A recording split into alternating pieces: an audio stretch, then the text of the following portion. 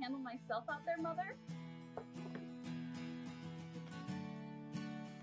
Hello friends, and welcome back to my channel. In today's video, I'll be showing you how to make a cheap, easy, and convention-safe pan prop for your Tangled cosplay needs. Don't forget to hit that subscribe button.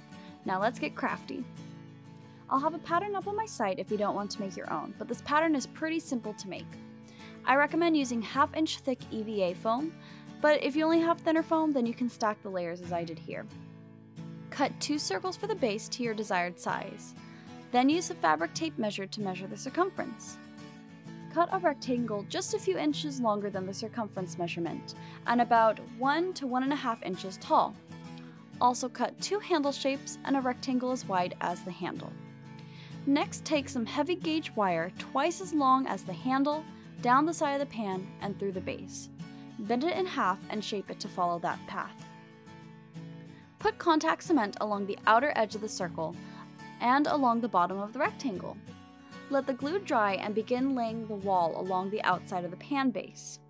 I recommend putting the textured side of the foam on the outside of the pan. You'll see why later. You should have a little overlapping. Slice a bit of that excess off and connect the ends with contact cement. Next, glue the handle pieces together, sandwiching the wire between them. Then attach the handle to the wall with contact cement, making sure it lines up at the top edge of the wall. Then glue the second base piece onto the bottom to hide the wire.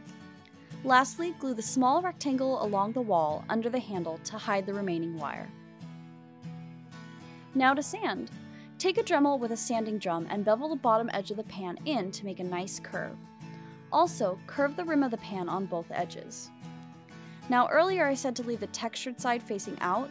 This is to make sanding that away easier than if it was on the inside like I did here. The outer wall can be roughly sanded with some dings and scratches too. The texture will make it look more authentic. Then bevel and shape the handle and wire cover too. Press the Dremel straight down into the handle to create a hole. This will make it easy to add a strap later.